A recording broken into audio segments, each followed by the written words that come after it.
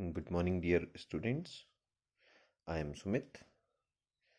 Today we'll be starting a new unit, the unit third,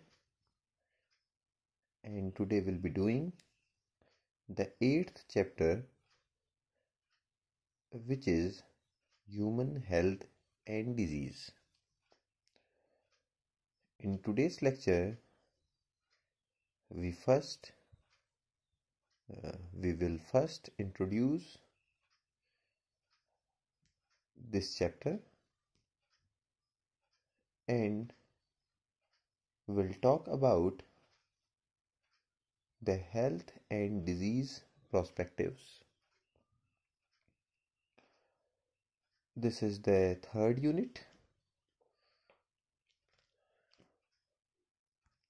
This one is a very important topic and very important chapter for your examination purpose as well as competitive examination purposes. So, let we start together. Human health and disease and diseases. As we know that for a very long time, health was considered as a state of body and mind where there was a balance in certain humors. But health is not only the absence of disease. It means if a person does not have suffered from any disease, अगर किसी person में कोई भी बीमारी नहीं है, it does not means कि वो हेल्दी है. हेल्दी अकॉर्डिंग टू WHO, अगर हम WHO की डेफिनेशन को देखें तो what is health? Health is usually a state of complete physical,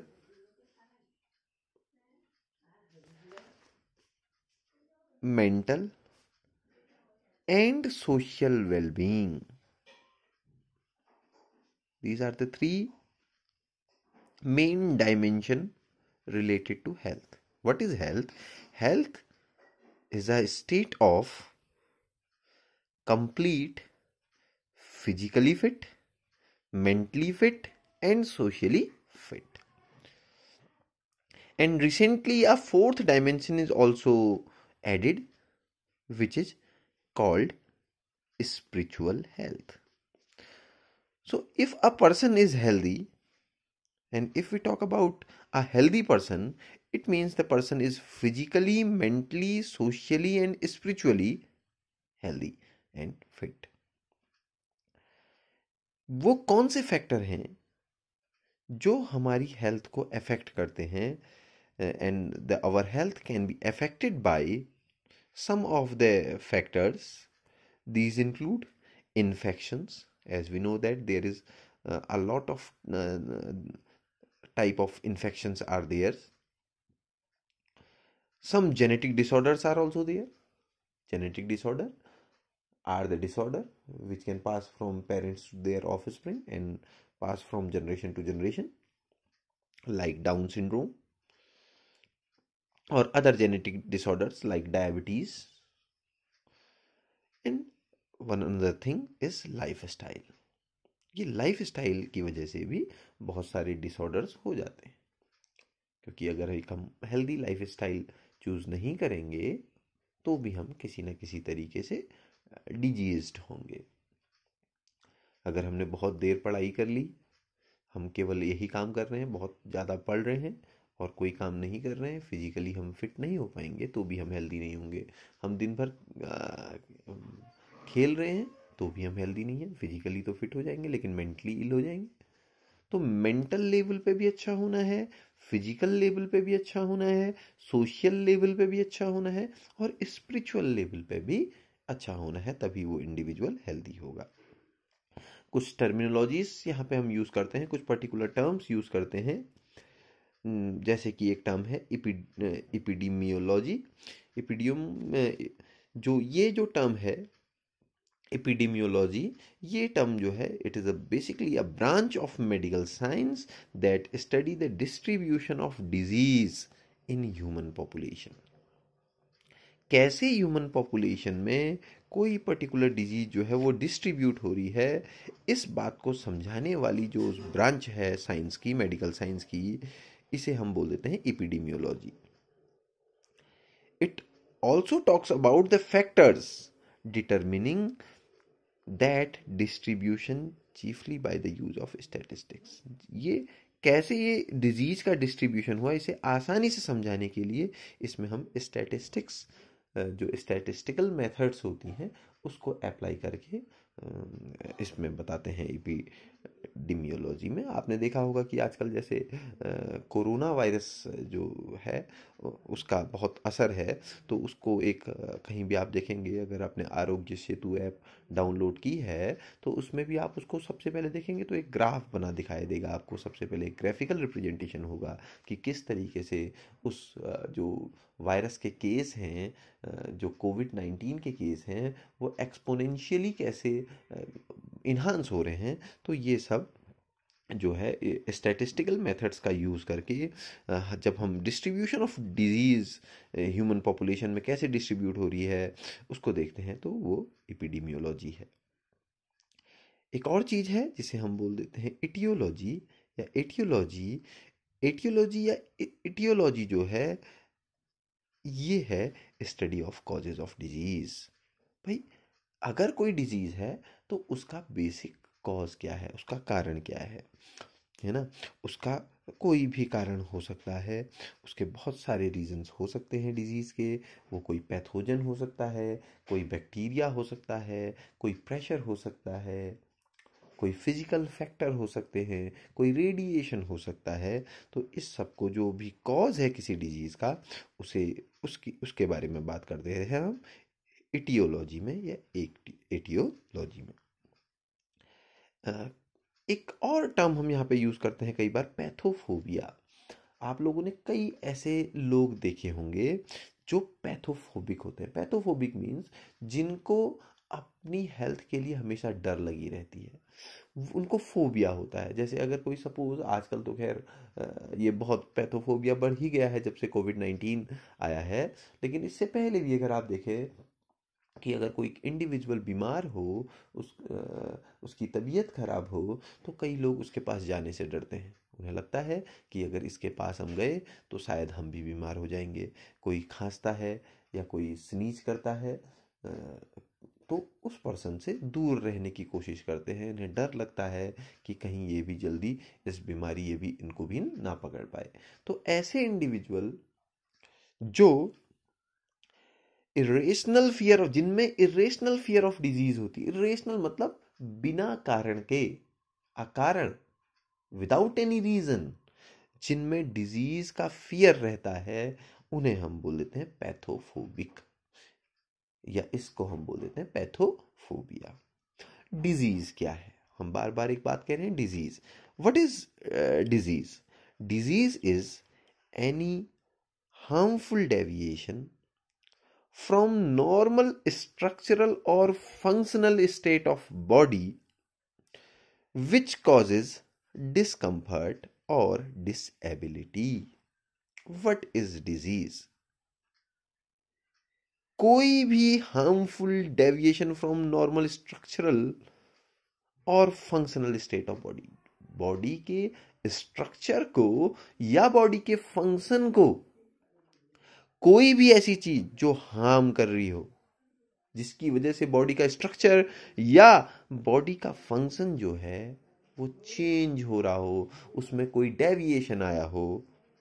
और इस चेंज, अब देखिए चेंज आया तो हो सकता है चेंज अच्छा हो, अगर अच्छा है तो वो डिजीज नहीं है। इस स्ट्रक्चरल या फंक्शनल चेंज की वजह से बॉडी को डिस्कम्फर्ट या डिसएबिलिटी हो रही है, कोई डिस्कम्फर्ट हो रहा हो, कोई डिसएबिलिटी हो रही हो, तो ही हम इसे क्या बोलेंगे, डिजीज। या सिंपलर टर्म में हम अगर बोलें तो mail functioning of body is called a disease.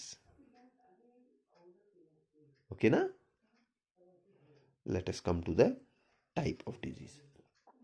Type of diseases, देखिए इस लेक्चर में हम इस चैप्टर को इंट्रोड्यूस कर रहे हैं बेसिकली बस। डिजीज कितने टाइप की हो सकती है? Diseases are usually of to main types. One is congenital diseases and the second one is acquired diseases. congenital diseases को आप innate भी कह सकते हैं,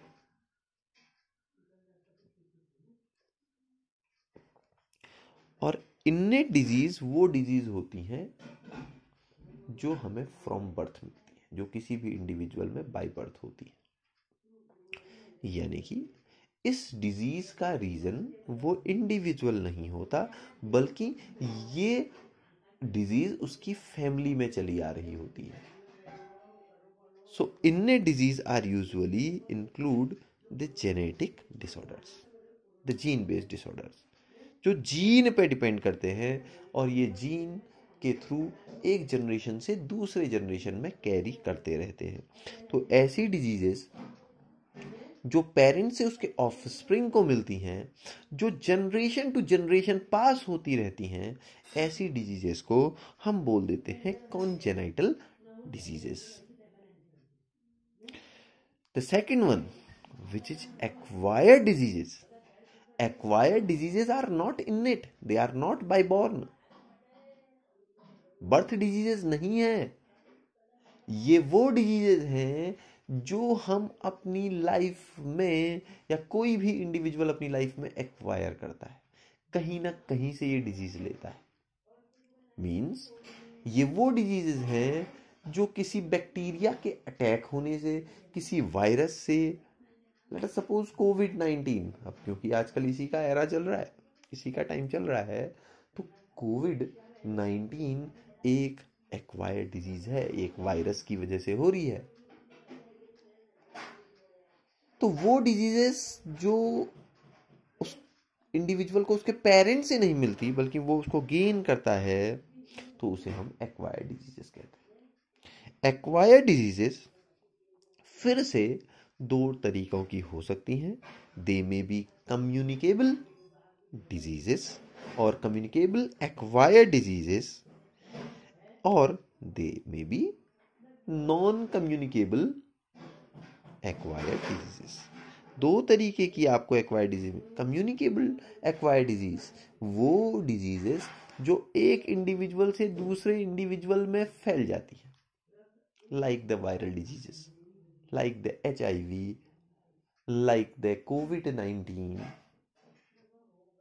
और नॉन कम्युनिकेबल डिजीजेस जो किसी एक इंडिविजुअल में होती हैं तो दूसरे इंडिविजुअल को नहीं फैलती उसके थ्रू। जो भी इंडिविजुअल है वो खुद से उसको गेन करेगा, एक्वायर करेगा, लेकिन दूसरे इंडिविजुअल में उसको वो फैलाएगा, डायरेक्टली उसको फैलाएगा नहीं।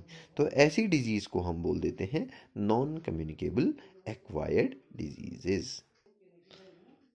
Now we talk about the disease causing agents. Disease causing agents क्या हैं? एनी फैक्टर, सब्सटेंस और force that causes a disease due to its presence, absence, deficiency और excess।